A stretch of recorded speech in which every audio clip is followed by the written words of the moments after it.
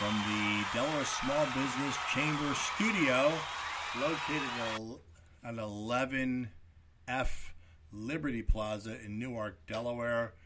And we are talking about small businesses and small business issues, everything that has to do with small business. And today the big question is Delaware small business friendly? So if you are listening in live with us and you would like to make a comment, please do. And love to hear from you. You can actually hit that button to chat with us and log in and sign in and spread the word to get people interested in what we're talking about. And the big question, is an article that was just published, or a survey that was just published recently that put Delaware number 49 out of 50, as the worst small business friendly state. And we want to find out what you think, and we're going to talk a little bit about if it really is small business friendly or not. If you go to our website every time before we start here live, you can listen to us live right from our website, dsbchamber.com. You can click on and go live with us. You could register in, sign in with us, and talk to us. Ask questions. We'd love to hear from you. So we're going to talk about, and as the president and founder of the Delaware Small Business Chamber, I have a lot of comments that I'm going to be making today to talk about whether I think Delaware is small business friendly and some of the things that we could be doing here in this state to become better. I mean, I'm going to be honest. I don't think this article, or not the article itself, but the survey done by a company called Value Penguin in New York, in Manhattan, I don't really think that was a very fair representation of the state of Delaware, and the way they come up with their findings, I don't necessarily think was a great and fair way to do it. What they did is basically looked at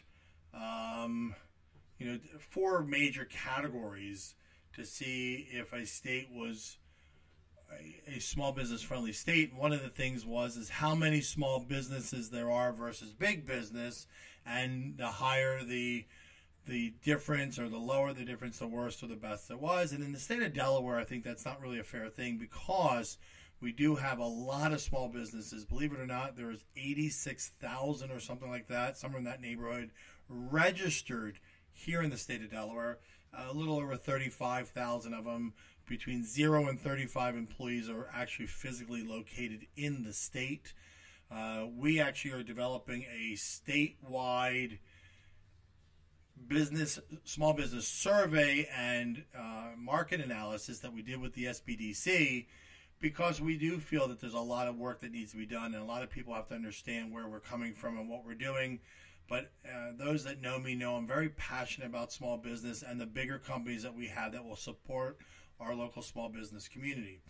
But here's the thing we have to remember here, folks, is Delaware has a population that is smaller than 88% of all the other states in our country.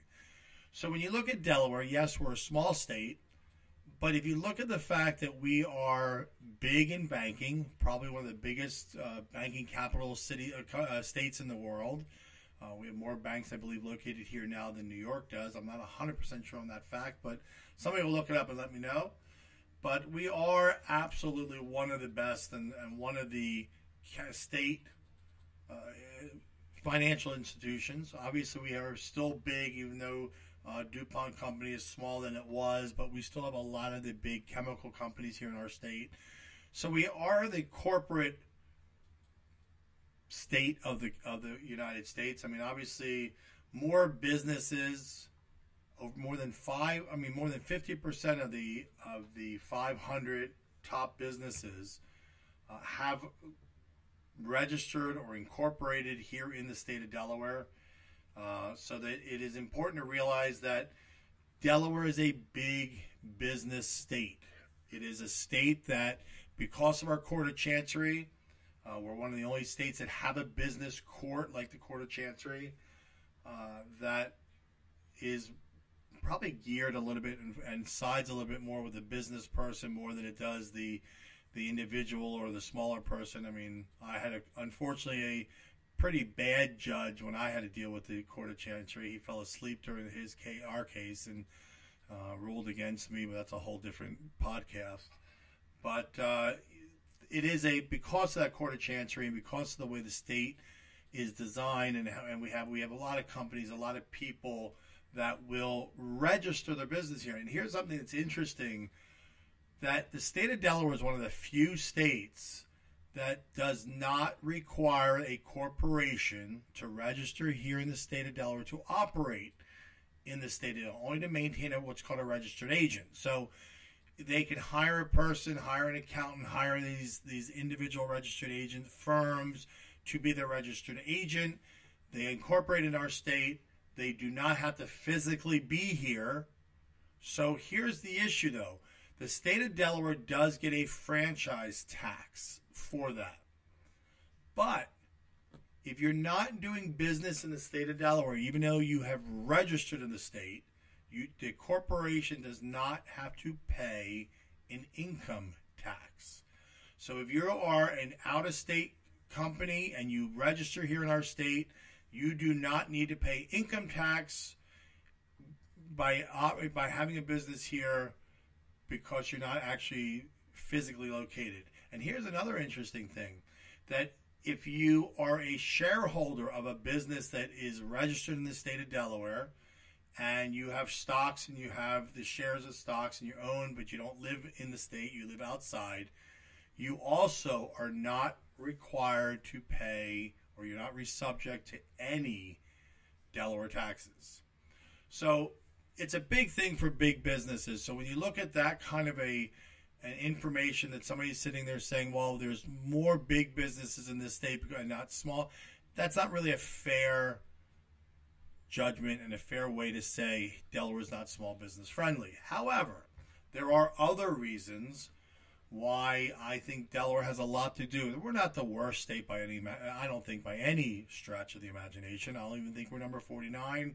I think we're probably in the 20 to 25 range, to be honest. But it's funny because if you do some research about these small business surveys, talking about the state of Delaware, talking about whether it's a small business friendly state or not, you will get a variety of these surveys that put Delaware at the very top and some that put Delaware in the middle to the bottom. So I really found it very, very interesting that Delaware was where they said it was in this particular survey. But we're a very unique state. I mean, I think that the fact that most Fortune 500 companies are located here in Delaware, with their incorporating, Delaware, as many of you might know, is home to many of the corporate, court cases. Disney had a big one here a few years ago. I believe there's a new one coming up here in the end of August, beginning of September. That's going to be a big one here in the state, because of that registration and things like that. So if you're listening in right now, you're live with us, I want to hear from you. I want to hear what your thoughts are.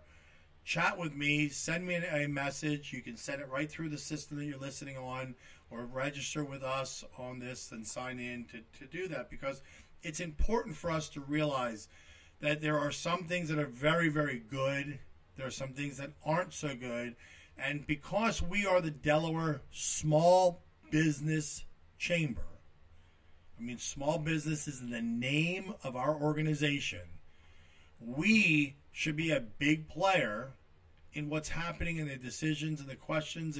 And so many people have not even asked us to be at the table when we're the only organization in the state of Delaware that's focused on the small business community, and we only bring in the bigger businesses that will help financially support those small businesses. That is a big thing. It's very important to realize that, because we are truly about small business. Now, here's the biggest problem with the state and the federal government when it comes to small business. That's easy. It's the definition. The definition of small business is a really interesting term because not many people have it correct. Most people who say or define the small business category, in my opinion, are wrong. Most people will say that a small business, depending on the industry and all that, can make up to $35.5 million. Some of them say that a small business can have anywhere from 0 up to 1,500 employees. Now, folks, I don't know about you, but I don't know any business that has over 1,000 employees that's a small business. It's not, and that's a problem that we have. Now, I understand, and I may not 100% agree with it, but I do understand why some organizations like the SBA, for example, has done that, has said, depending on your industry, 1,000, 1,500, because they want to give more money out. They want to support more people. They want to help, and they want to give, and they want to do that. So I don't necessarily agree with it, but I do understand that. And I think that there has got to be a change in terminology, a change in philosophy. I know that there was a big thing with them recently where they were trying to get them to say, look, forget the dollar amount. Just we're going to say that a small business is 100 employees or less. They turned that down. They didn't want to do it that way.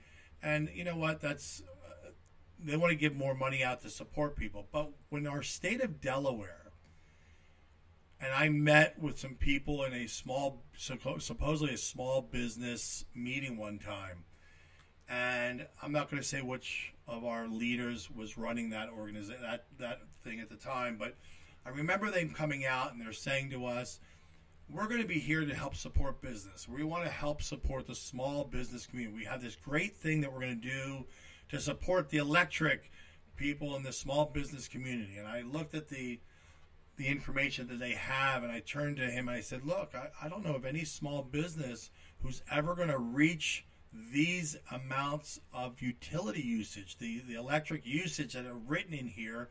I don't know of any small business that will ever reach that. And they said, oh, of course, all those small manufacturing companies with 500, 600 employees, they'll do it easily.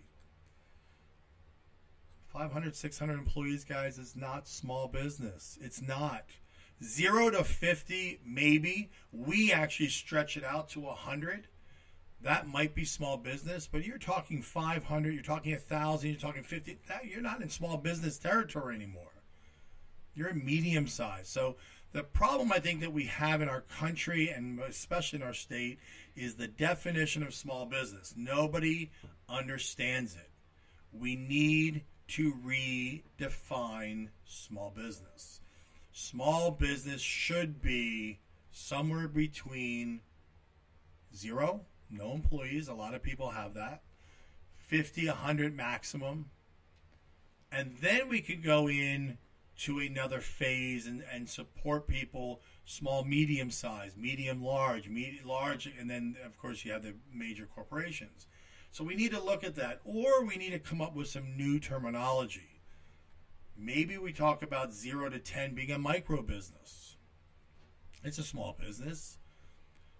10 to 100 is small. And then we come up with some new terminology, new ideas, new suggestions for what it becomes after that. Because if we're not talking to people who can understand what small business is, we can't help them.